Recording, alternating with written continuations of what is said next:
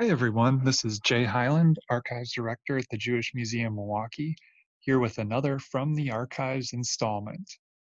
In keeping with our week-long theme of Milwaukee artists, today we're going to be taking a look at the work of Milwaukeean Annette Hirsh, an accomplished metalsmith. This photo shows Annette in her early 90s, taken in about 2012, hard at work in her home art studio, which included various pieces of polishing equipment, a kiln, and even a centrifuge.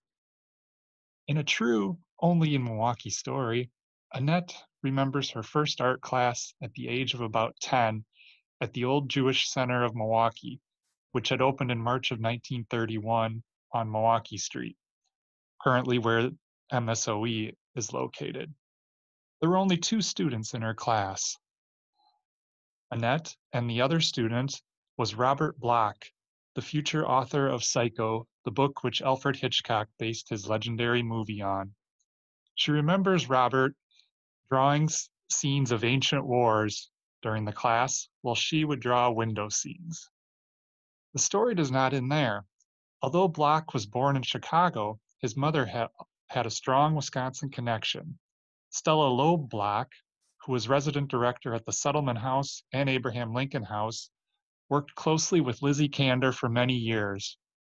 When the Jewish Center opened on Milwaukee Street, Stella continued her work there as the social director. After Annette's Jewish Center class with Robert Bloch, she continued her budding interest in art at Riverside High School, where the school art teacher there was a strong mentor for her. Following graduation, she attended Milwaukee State Teachers College and also worked on illustrations for newspaper advertisements at Gimbel's and Boston Store. After marrying in 1944, Annette worked with her husband in a drapery business for several years, but maintaining her passion for art by taking art classes at UW-Milwaukee and Leighton School of Art. She later became extremely interested in metalwork, setting up the office that you see in this picture. Her work can be found in many collections, including the Milwaukee Art Museum, Congregation Emmanuel, the Israeli Embassy of Washington, D.C., Ovation Jewish Home, and our Jewish Museum Milwaukee.